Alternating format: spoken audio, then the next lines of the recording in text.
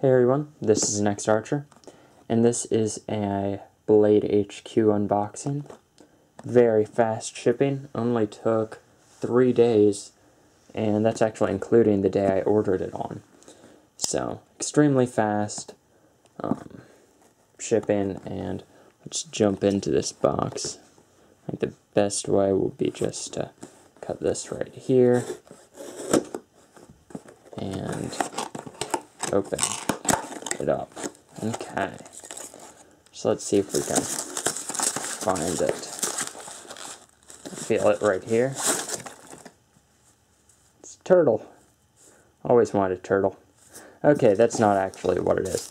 I actually opened this up a couple days ago, and I actually had filmed it, but was feeling very bad. I actually had the flu. So, not going to show that video, but I thought I'd make a video of what I had bought, as well as talk about the things. I was a little less optimistic on that day because I was feeling terrible. So, the first item is a Kershaw. Also, I want to talk about Bladehq for a minute. It did only take 3 days. I mean, I ordered it at I think it was 2 in the afternoon, and got it within 3 days, which is amazing. They shipped it that day.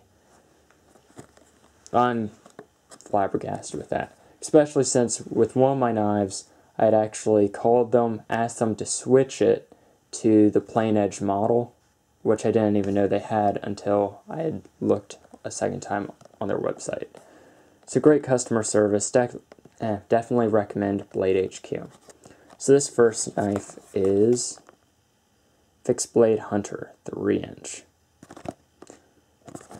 That doesn't explain a lot, but made in the USA. It is.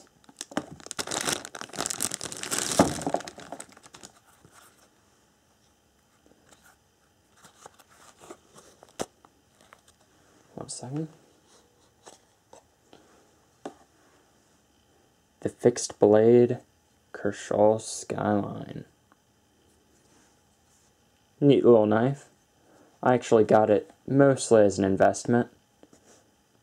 I believe Bladehq still has them in stock. They only cost $29.95.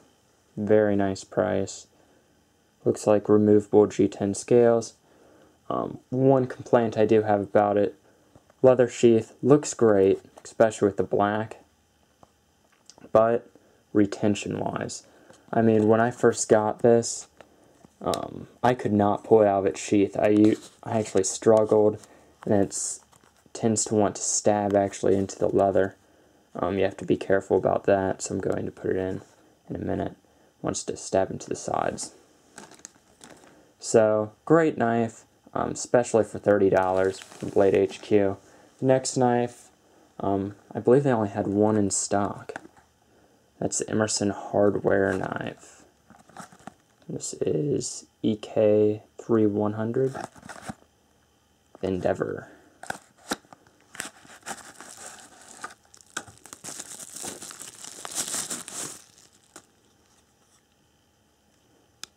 So it is plastic handled.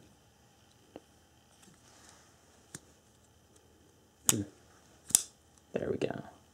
3.5-inch blade, Emerson Hardware knives. This is actually made in Seki City, Japan. As you can see, it is a riveted construction, so it can't be adjusted. It does have slight blade play. No up and down blade play though. Very nice 3.5-inch blade, as I said already. It has a AUS 6 blade, or AUS 6, however you want to say it. Can have right hand or left hand carry. Tip up only.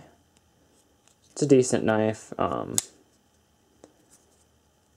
Not that great for its price. I mean, I'm happy about it, but probably will end up selling it in the future.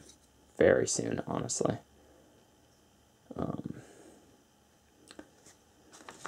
As actually on eBay, they're selling pretty expensive. So, I think about $90 I've seen them sell for. So, I can get a nice knife for 90. Anyways, that's kind of my thoughts behind buying tons or most of my knives is, does it have resale potential? And that's actually one of the reasons that I check Bladehq is because they do buy knives and sell them at great prices, a lot of discontinued knives, and there are some times where there is resale potential. I can't speak today for some reason, but there you go. Fits the hand great. If it was just G10, adjustable pivot, and a little better blade steel.